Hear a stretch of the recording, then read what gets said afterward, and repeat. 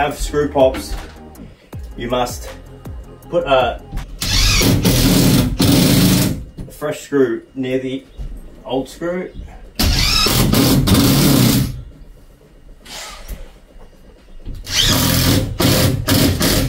See how it's pulled it up, and then you either screw or nail that home. When you do knock these in, you can't really just patch over them because it makes it soft and it'll bubble. Unfortunately, that's just what it does.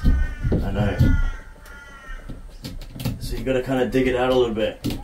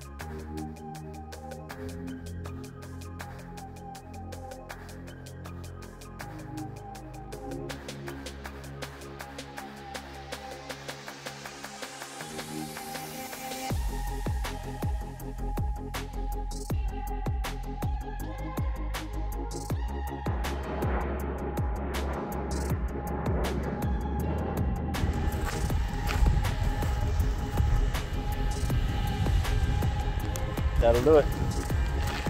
See you next time.